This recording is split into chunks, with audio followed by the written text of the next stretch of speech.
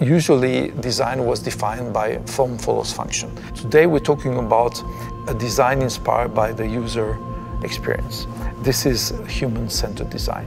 So we are basically starting from the user to create and not just design something for the function and then try to bring the user into this environment.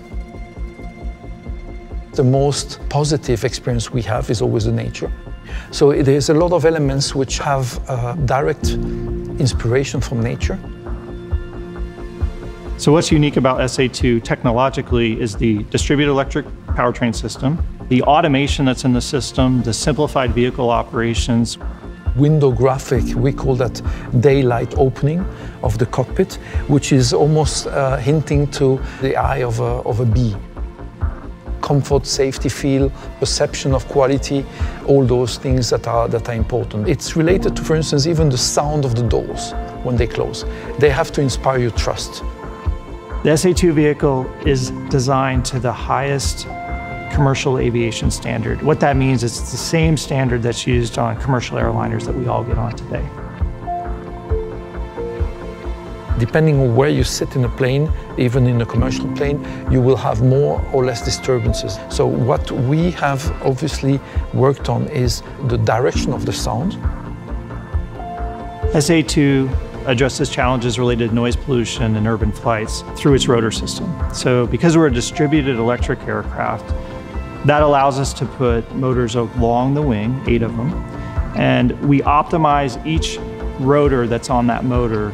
By having them all tilt, it allows us to optimize those rotors for each phase of flight that we do. And there's 2 main phases of flight. There's the vertical phase or vertical mode where you're taking off and landing, and then there's the horizontal or cruise mode of flight. The rotors transition really efficiently from those 2 phases. It's not working against you, it's working for you. It is really important when you designed an aircraft to create a modular environment. It's not designed for one type of use, but it should be able to be modular and to be adaptable. Driving an electric car, what do they care about? How far will it go and how long will it take to charge it? So the range of the S-A2 will be greatly affected by the technology that's in the batteries. As battery technology improves, the range of S-A2 will improve. A lot of effort was put into the efficiency of the aircraft, the design supporting the aerodynamic qualities that you needed to have.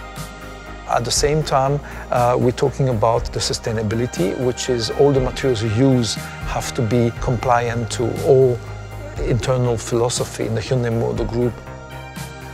Getting from the very first moment you approach the aircraft to the moment you leave, everything has to be a positive experience. First and foremost, we start with the passenger whenever we start with design and think about how to engineer this vehicle to ensure that they have the very best experience traveling from point A to point B. Designing is about learning. We were confronted to this new mission, this new task. The first time I spoke to the people, there was a silence because they were saying, "Really, are you sure?" That was forcing us to get out of our comfort zone and learn. This task of learning and being able to support this incredible challenge was fantastic. And this shows that we can do everything.